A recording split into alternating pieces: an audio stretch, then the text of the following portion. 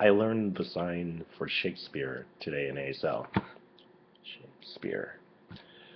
And that was pretty neat. It was in a mixed group of deaf and hearing folks at Gallaudet University as part of one day of devising a new piece with dogandponydc.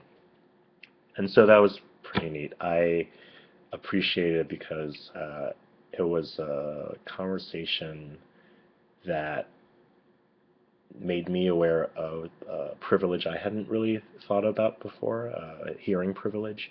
And it was me to navigating the space with folks I had to make extra effort to communicate with and be respectful of, and vice versa. It was definitely a two-way street, and it was lovely. So I just thought I'd share.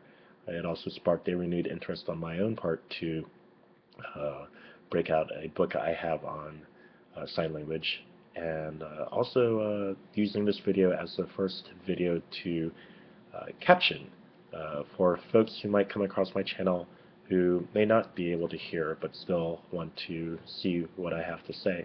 So just very thankful for the opportunity, looking forward to day 2 with what's been a fun and adventurous and very caring mixed group of people. So yeah, thank you for being here and letting me share that with you, whether you're hearing or deaf.